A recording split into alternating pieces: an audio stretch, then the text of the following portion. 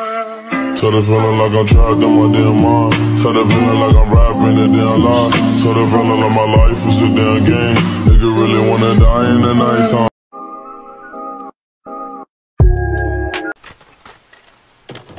Hey, lol, what's up y'all? So I wanted to review the new HBO show, The Idol. Now I am not going to be like those two-faced veggie fucks, who go, I'm only watching this for Jenny, or, I'm only watching this for Lily Rose Depp, or, The Weeknd, I guess.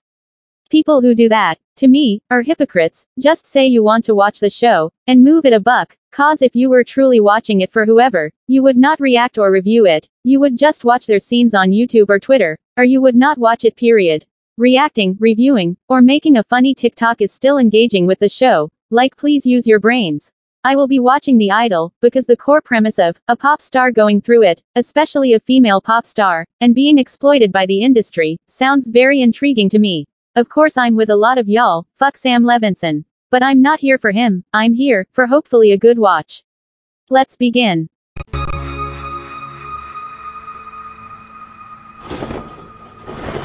Joss.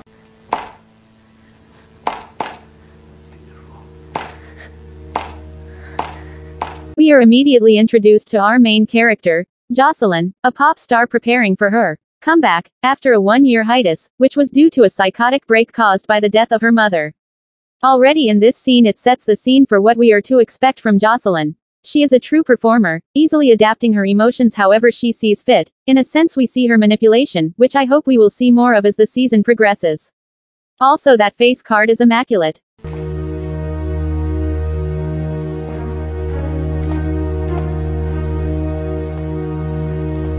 This scene is also perfectly directed. The imagery of the painting of the 4 men looking at her is something I didn't expect from The Idol. It's very on the nose about the male gaze and the power that men have over the objectification of woman bodies. I also loved Lily Rose Depp referencing Marilyn Monroe, photographed by Slim Aarons. The Lure theme song also plays for the first time, and in a sense Joss is luring the audience in.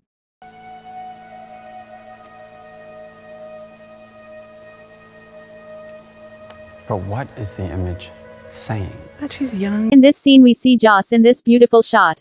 She is a spectacle, only for the viewer's amusement, this sort of painting that people watch, take pictures of, and others use for monetary gain. Then of course we get this scene. The robe, the hospital wristband. I mean, are we romanticizing mental illness? Absolutely. And you're fine with that? Everything that she has been through, she should be wearing a hospital wristband. Mental illness is sexy. No, it's not. Which is exactly what I expected from The Idol. Now dare I say, as disgusting as this is, it is very realistic of the world we live in, and of certain people, and I have to give kudos to Idol for this. You live in Sioux City, Iowa, you are never going to meet a girl like Jocelyn. She's not walking down the street, she didn't go to your high school, she doesn't work at the bar or the diner, and she did not marry your best friend. And if on the off chance she did, she is still never ever going to fuck you unless she has some very, very serious mental problems. And that right there is why mental illness is sexy. When Nikki, a record label executive, who's worked with Jocelyn for years, says this we are all appalled, but the truth is, this line of thinking is very common, and very realistic of a lot of people. People are heavily flawed and a lot of people take advantage of mental illness for their own benefit. Best example is Selena Gomez, and I only bring this up because some of her delusional fans seem to think this is a reference to Selena. I promise you, Abel is not thinking of her. Which is also crazy to me cause Selena can't sing, is not a pop star, and I say that with heavy air quotes, and Selena is not the first artist or person to weaponize mental illness, or take advantage of their mental illness for sympathy or money. But of course, because Abel dated her, a lot of you idiots will pull this parallel. Here's something I've noticed about Selena fans. Side note, a lot of y'all want everyone, and I mean everyone, to believe homegirl is innocent and a victim, and yes in certain situations perhaps, but most of the time I doubt. Selena is an instigator who pretends to be innocent after starting some mess. Now Joss is very different because she is the victim in this situation, but doesn't want to be seen as one. She is aware that certain people use her, and she's okay with it, because in turn, is using them. And then we get what is the first plot of this, which is that a photo has leaked of Joss. This photo just leaked 11 minutes ago. Yeah, but what is it? Honey has cum What? on her face. Her team is sent into a frenzy, and is basically trying to figure out a solution, because her comeback tour has been announced, and a picture like this is bad all around, but mostly of course, it's bad for sales and image, literally fuck her team. The only person who seems to sort of care for Jocelyn, is her assistant slash best friend. By the way, I don't think they are actually best friends, but she is Joss's only best friend from what we see. Her team are self-obsessed, tone-deaf, some privileged, white assholes. This adds to the realism of Jocelyn's situation, because they do not care for her, they just care to make money off of her.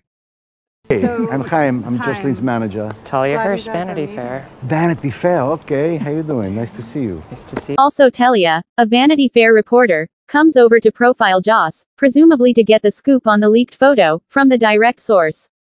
She also mentions she has been a fan of Jocelyn since she was a kid on Rock House, which obviously is a reference to Britney Spears, who also was on a kids' television show. And for me, I was glad they took the child actor turned bad pipeline. It's easier for the viewer to sympathize with the protagonist, because we have all had idols we have seen go through this. Hi. We're going out tonight, you know that. Now we meet the queen. Ladies and gentlemen, welcoming Jennie Kim, the star of Korea. Fuck any of y'all hoes who think otherwise. Like that's mother right there. Her and Lily together has always been a pipe dream, but now look at me win. I will always win at the end of the day. One thing I have to say, is that Jennie does so incredibly well in this show. Like I knew you had it in you. I was scared at first, thought she would not quite eat, but mother will always prove me wrong. Her acting is the second best in the show. It feels so natural, real, and like she's so immersed in this role. I noticed the little hand gestures and facial expressions she used, and I was so incredibly surprised, but not really because mother can do anything. Jennie, you are so talented. This is why I will always be a Jennie Kim stan. Fuck what the haters say. You know, the press has been brutal with Britney as well. Like, people count them out. And this is... Now we see, Joss is practicing the dance for her new song, World Class Sinner, and she is giving us nothing. Literally, go girl, give us nothing. I laugh, but I can't blame her. She's going through a lot, and would rather be anywhere else. So her director tells Joss to watch Diane do it, and try to learn from her, and this is one of those scenes I was completely in a trance. Watching Jennie dances like a drug. Jennie has the best facial expressions in that little group of hers. Like Jennie might have gotten 5 seconds in this 54-minute show, but she always ate it up in those 5 seconds she had. Like I know she was enjoying herself so much. Also in this scene I noticed that we follow Joss's gaze, so we see her watch Diane's body as she dances, then pan away to her team. She can tell something is up, but she doesn't know what. Okay. Walk, power. Yes, lick it, spank it, drop it. Ah, hip, hip, hip, around. Amazing, Di. Yes, exactly what I want. God, I wish I could dance like you. Give it all you got, Joss. This is the one. Anyway, Jocelyn feels the eyes on her and decides to do what she does best. Give a performance, so she gets the fuck up and dances. And I mean dances. This dance scene was so fucking amazing. I loved watching it. Lily, you are a star. The amount of training she had to do to learn to dance like this. I am so impressed. Like bam, hips, booty booty, face face, give me face. I was obsessed with this song and dance number. I'm just a freak, yeah. You know I wanna bet. And we can meet, yeah, but I don't need to know your name.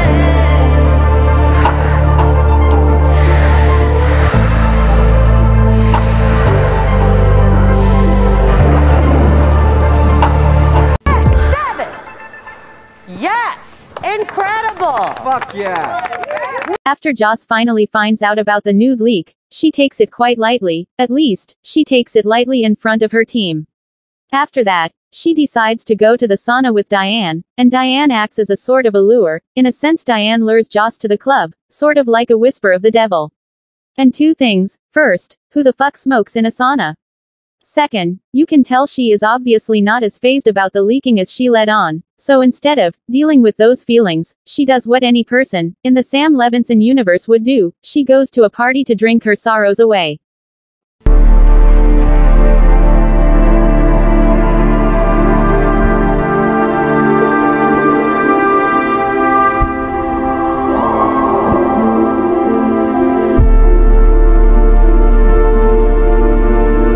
I feel like the car scene that follows is heavily overlooked.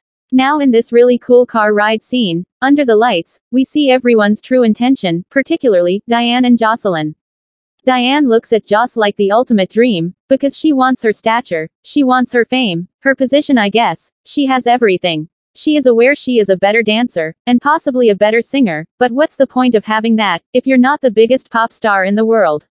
Now Joss wants to be as great of a dancer as Diane, she wants to be Diane in a small sense, able to give 100% despite her own problems. They both mirror each other's hopes and fantasies. And to drive that home, double fantasy plays, and this reaffirms this.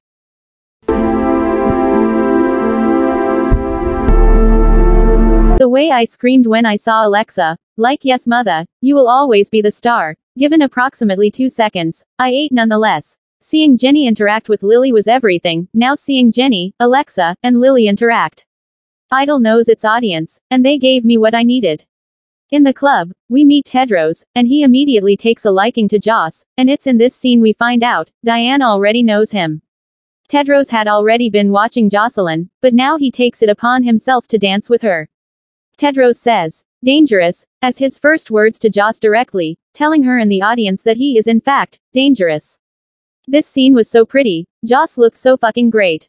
Now it's also worth noting she wears blue, which often means sadness and depression, something Joss might be going through. She is sort of sad about everything going on in her life currently. She chooses to wear a see-through, baby blue dress, to show how transparent her sadness is, but also how bold she is even in the worst of situations. When Joss and Tedros find a quiet place to make out, gross, have standards Joss, we see her covered in a very harsh red light, symbolic of the danger she is currently in. Red can mean, stop. Danger ahead. Remember, this is Tedros's club, he is the danger, something Joss knows to an extent, but ignores. Also she meets him in the night, in the dark, a stark difference from the bright sun we were used to. Does your mom live here too?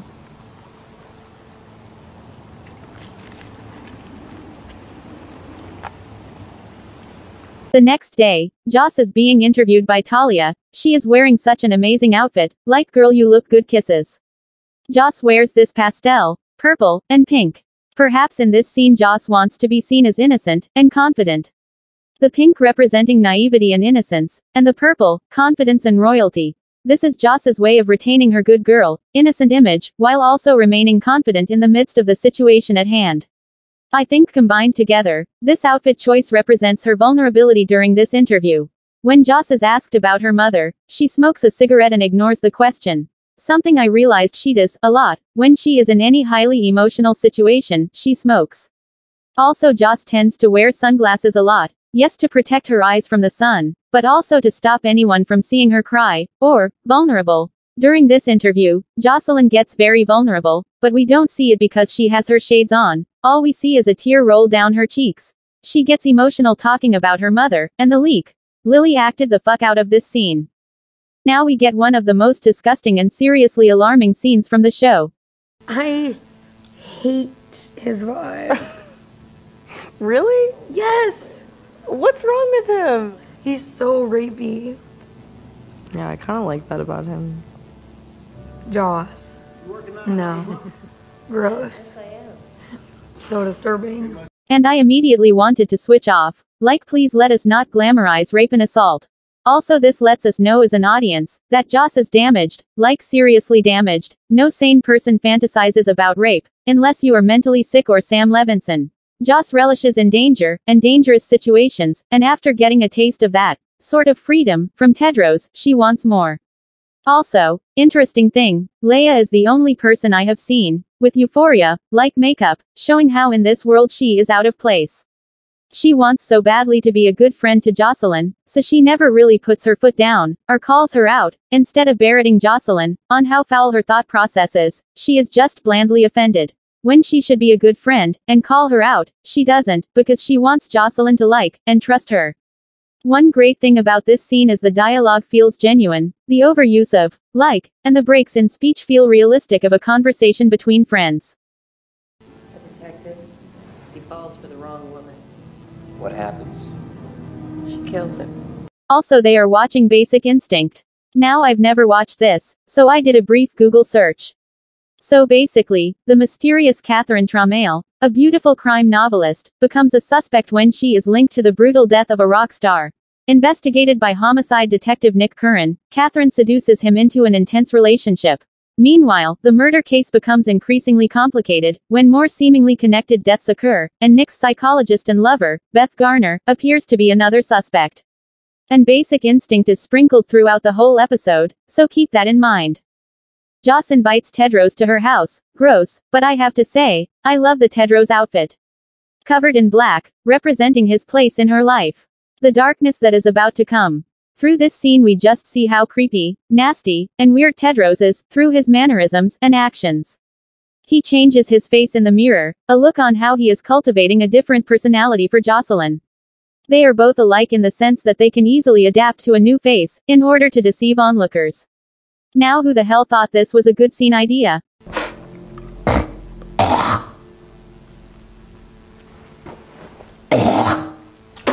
Nasty. Just nasty, and it's not the first time.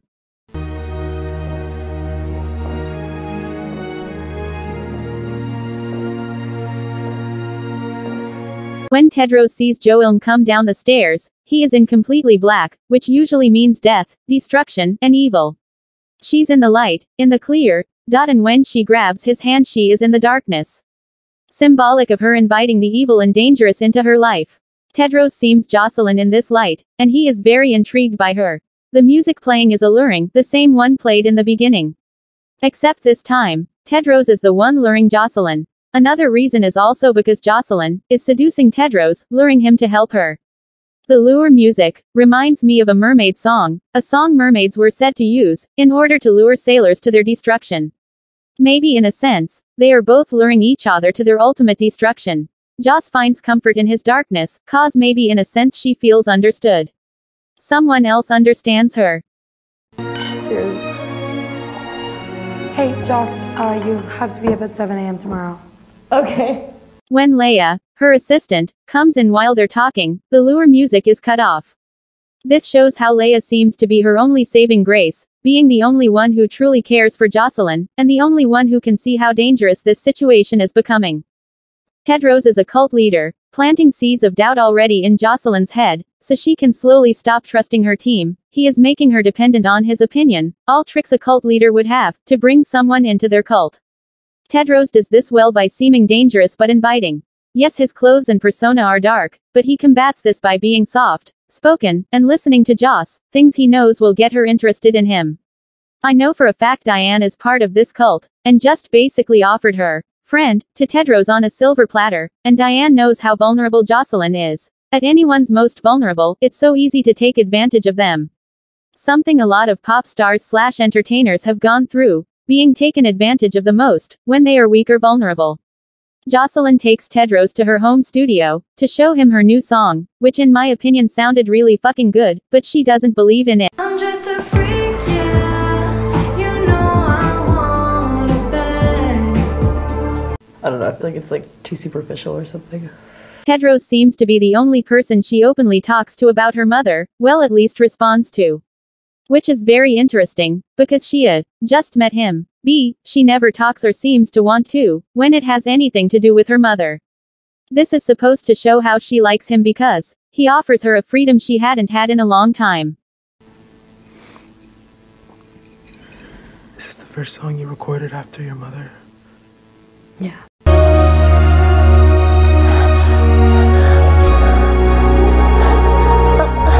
Tedros tells Jocelyn he likes the song, but does not believe she is a freak, so in order to do that, he does this weird, choking thing. Honestly, it was so uncomfortable to watch, but that shouldn't shock you, especially with who directed this.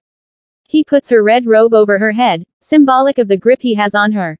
He obviously can see the shit she's going through, and he is taking advantage of that. He is making her dependent on him in many ways, emotionally, physically, and now musically. He opens her up, literally and figuratively, to new dangerous experiences she's afraid to have. Tedros is obviously some sort of creepy, devilish dude, and Jocelyn only cares about fame. In the scene, he performs some sort of ritual on her, and finishes it off by saying, "Now you can sing." This could also be seen as Joss selling her soul to the devil. Now you can sing. Now you can sing. I think this line is important, in the context of the show, because this is him setting her free from everything, and in a sense him opening up the floodgates of danger. The Idol episode 1 was a mess, but it was kinda camp at the same time. Abel cannot act though, but I will be seated for episode 2. I feel like a lot of people are just hating on Idol for no real reason, and the people who are hating on it for the right reason, I support and fully understand you. I find a lot to hate on it for. In my opinion, I prefer Idol to Euphoria. I'm so tired of the relatable characters and just like you storylines. A lot of movies and films nowadays are very focused on being relatable and real and deep, but you have Idol, a show that is so fucking flawed and disgusting on certain parts, but quite honestly, one I really enjoy. Not just because of Lily and Jenny, my queens, but because it takes from the era it is trying to portray. It's very 2000s coded, while managing to stay relevant. Joss is not supposed to be relatable, or blindly loved, or hated. She's a pop star, but she is also a real person, with feelings, problems, and faults, who just happens to be a pop star, navigating that world, and how she fits into it, and the chaos that comes with her world. It feels like something that would come out of the early 2000s, and it's not trying to fully make you sympathize with Jocelyn, it's telling a story of, again, a flawed character who is given this fame and pressure, yet is battling with inner demons, figuring out life the way she can. It's a TV show LMAO, I don't know what to tell y'all. I hate how badly they handled some themes, but I love how they call out what a lot of idols have to face. Also, if you have watched Showgirls, a movie Idol took inspiration off of, this series is very, very low-key, compared to that.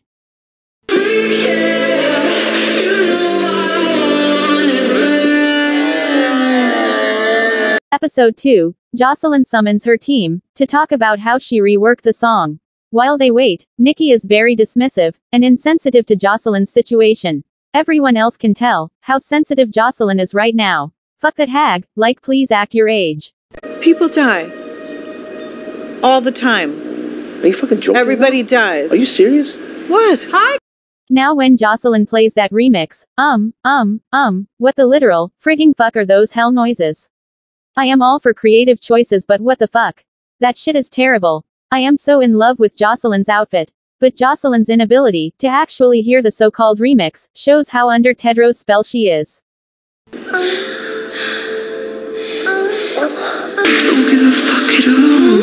Looking for something sweet when it gets time to eat. My heart's cold as a stone when you ask me who you're dealing with. Ha ha ha ha. Lily's little dance to that monstrosity of a remix is so cute and funny. Got a giggle out of me. I mean, okay, I'll go first. I mean, it's not happening. It's not. Obviously Nikki turns the remix down, and thank God. I feel bad for Jocelyn, but I completely get her team. Wait, baby, no. Okay, so you think you've got a bigger fucking dick than me now, princess? You want to fucking back it up a little bit and go through a little oral history of how we fucking got here? Because I am more than happy. I'll spell it out for you. Remember when your mother got sick? It was Finkelstein and I, we came to you and we said we should cancel that tour. And you said no. Nikki, don't. Please, I can do it. Trust me. And then a week before you're going to play Madison Square Garden, I get a call that you are out of your fucking mind, babbling up on the roof, talking to, things in outer fucking space. All right. We don't have to rehash. So wait, so what do? We cut our losses. We refund the tickets. We spend 8 months getting you healthy. And then we spend millions sending you around the world, putting you with producers to give you an EP of giant fucking big-titted hits. And now you're going to sit here and tell me that it's not me. I don't like it. Well, that's too bad. It's too fucking late. That train has left the station, and whether you like it or not, you are going for that ride! In this scene, we see how Nikki truly sees Jocelyn. She sees her as baggage at this point. A lost cause. Still a lost cause she will use. No one in her team really defends or stands up for Jocelyn. They just watch on. Jocelyn is a lot, but she did not deserve to be talked to like that. Like a fucking product, with no feelings or input. I love that Joss calls them out on it though. Jocelyn, furious, and feeling abandoned by Tedros, goes back to her room. Her manager is the only one who goes to comfort her. I just didn't realize how hard this was going to be without her. When I lost my mother, I was a wreck for a year. I love this scene so much, because we see Jocelyn talk about her mother, someone that means a lot to her, and completely changed everything for her, mentally, when she died, and she has not fully dealt with the loss of her mother. What are you doing right now? No, I'm just at the club. Nice.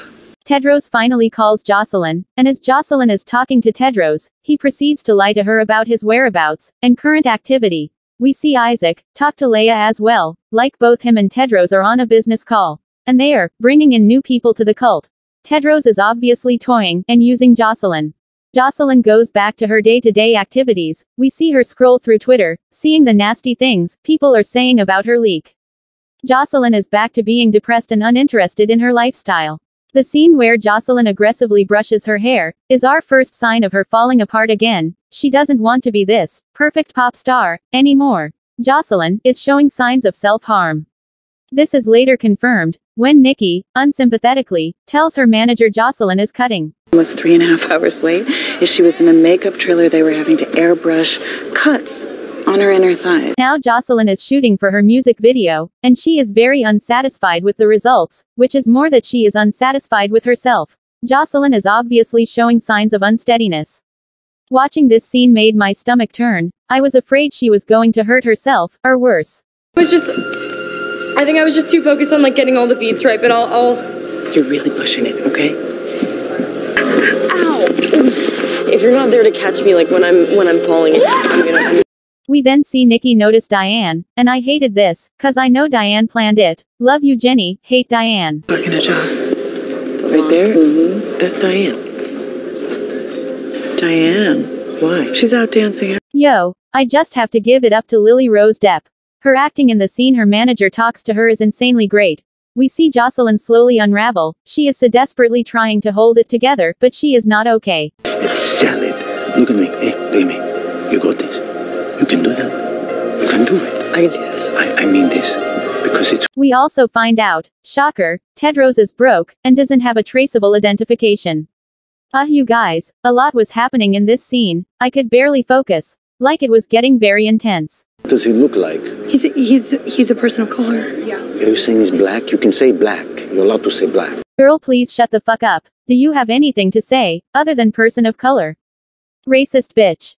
Anyway, Jocelyn's team is trying to find out who Tedros is, and Talia is getting more information for her article on Jocelyn.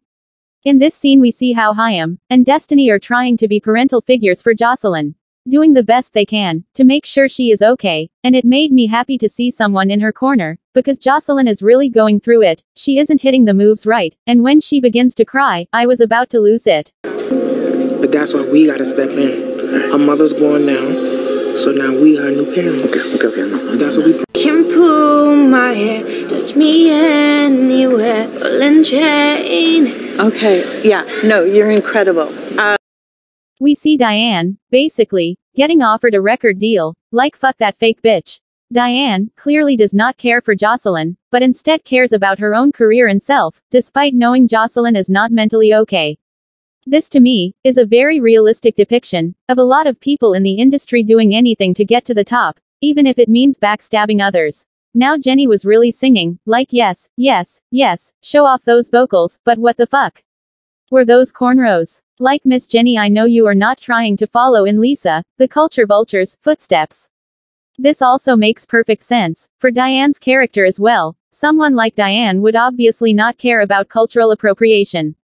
Oh my goodness, like sigh. Jocelyn does another take, this time giving her all, only for the camera to not record. Like, she finally got it right, only for it to not be in focus. It's a good take, right? I'm sorry, Joss. It was out of focus. The whole take was out of focus. Jocelyn's life and mind are out of focus, and when she murmurs that she misses her mother. I'm sorry. I really lost it. Like that's my girl right there, and watching her go through this, like I can't.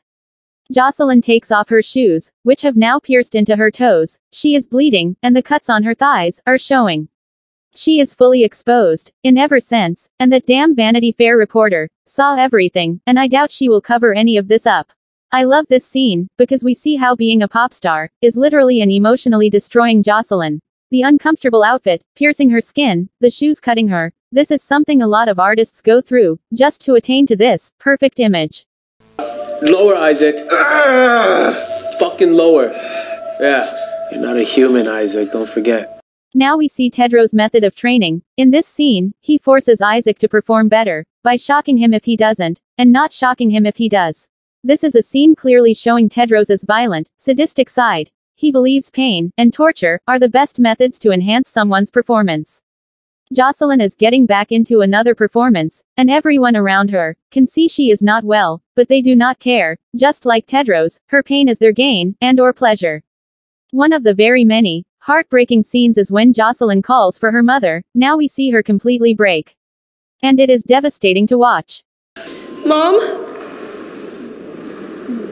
Oh, Jesus, it's all over her face. Oh, man. But Jocelyn immediately wants to go again, to pretend like nothing is happening. Destiny and Chaim are the only people who try to point out her obvious pain and comfort her. Lily does such an incredible, beautiful job of portraying this character, slowly losing it. Jocelyn is not seen as a human, and in turn, doesn't want to act like one. Therefore she is trying to avoid expressing emotions in front of everyone, because she too sees herself as a product, and when Destiny reminds her that she is human, we see Jocelyn choose to still power through it. Something she is accustomed to doing. She cares too much about everyone's opinion. Also Joss's runny makeup, smudged lip, very much represents her brokenness, and the state of her mind, in disaster. I think it might be time to go home and get some sleep. I'm gonna go again right now. I promise. I don't think I mean. Nikki comes up to Joss and completely shuts down the shoot, because she can finally tell Jocelyn is not well. We all can see Nikki does not really care if she is well, she just wants to get Jocelyn out of her hair. As an audience we finally see the genuine, physical, emotional, and mental abuse Jocelyn goes through. The fact that she is going through this, and is still fighting. I was so sad, and heartbroken, like I genuinely cried so much. This is heartbreaking, and I hate how no one truly cares for her. Without her mother, she is alone in this world. Thanks. Will you go get Diane, bring her here? Thanks so much. You sit down. Sit down. Next, we see Nikki decide to bring out Diane, to presumably replace Jocelyn. Now that Jocelyn doesn't benefit her, she has moved on to the next, new thing. Chaim, am I gonna lose everything? Look again, We, again see Jocelyn in this beautiful shot. She is not wearing anything revealing, or colorful, like in the episode 1 shot. She is wearing much more layers, with dark hues. Jocelyn is dealing with the aftermath. Her sadness taking over. Nikki scraps Jocelyn's music video. When Chaim lectures Jocelyn, we feel sympathetic for both characters, because we see both their sides. Chaim seems like a sort of father figure for Jocelyn. He cares for Jocelyn to a degree, and wants to see her succeed, but staying tied to her is hurting his career. Jocelyn invites Tedros to her house again, feeling like he is her only savior. So, she a better fuck than me? Baby, nobody's a better fuck than you. Diane is at the club with Tedros, and proved everyone's suspicions. She is working with Tedros to screw over Jocelyn. It is also hinted they have a sexual relationship, and, Miss Jenny, I am in love with your acting. Abel's was a step up as well. I am so fully disappointed in Diane, that evil bitch. I knew it was coming, but it still sucked. Jenny plays the villain role to a T, actually making me hate her character.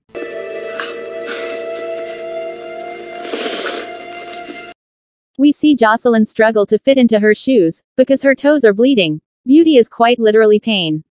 Now Chloe's character scares me, because she has a lot of childlike qualities, and first thing she does is strip nude and dive in a pool. I don't like that implication. He's very godly. Yeah, he heard me sing, and the next thing I knew he signed me. Leia talks to Isaac, and he explains how he met Tedros, and what he says perfectly depicts how far gone he is. He views Tedros as his savior, his god. He reveals that Tedros is a sort of manager, and in this scene we see Leia put the pieces together. Now Leia is a dumb bitch, but she's not the dumb bitch, so I was hoping and begging for her to figure this out. I'd bet $1 billion on this mess. I'm a mess. We see Jocelyn directly say she is a mess, and we see Tedros say he would bet a lot of money on her. Tedros seems to scout incredibly talented individuals but broken emotionally. Every person he has signed is talented but damaged in a sense. We have Diane, a narcissist, Isaac, someone dependent on people's approval, Chloe, a girl clearly stunted, and now, Jocelyn, a girl with a mental illness, suffering through grief, and seeking approval. All very talented, but have one thing in common, the air all broken, and vulnerable. So Tedros looks for people with these traits, and he takes advantage of that, for his benefit. I want you to get that rope from my closet, tie it around my face, feel me blood. When Jocelyn says this, I now completely sympathize with her. She in a sense, punishes herself with sex, and she finds freedom in it.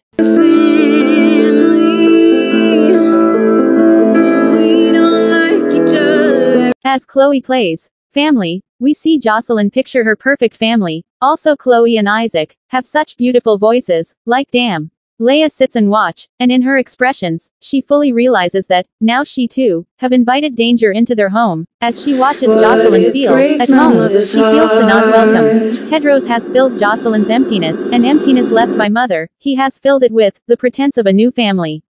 We now see that Tedros has fully taken over Jocelyn's life.